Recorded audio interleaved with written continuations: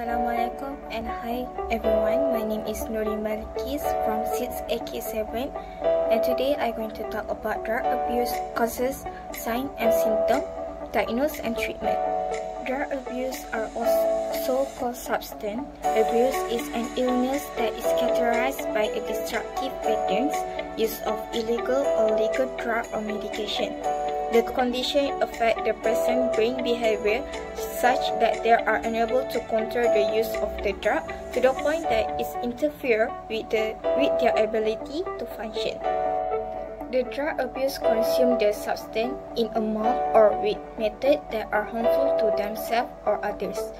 There are over 990 million drug users around the world, and the problem keeps increasing at an alarming rate, especially among young adults under the age of 30.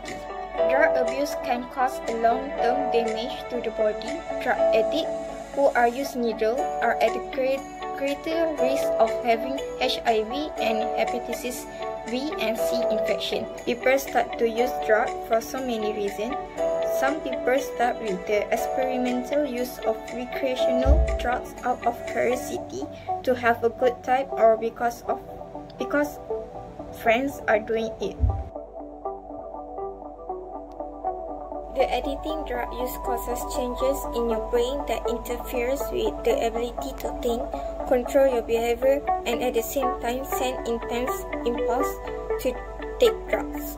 It is because of these changes in the brain that it is so challenging for an addicted person to stop taking drugs. Symptoms: a regular urge to use drugs daily or even several times a day.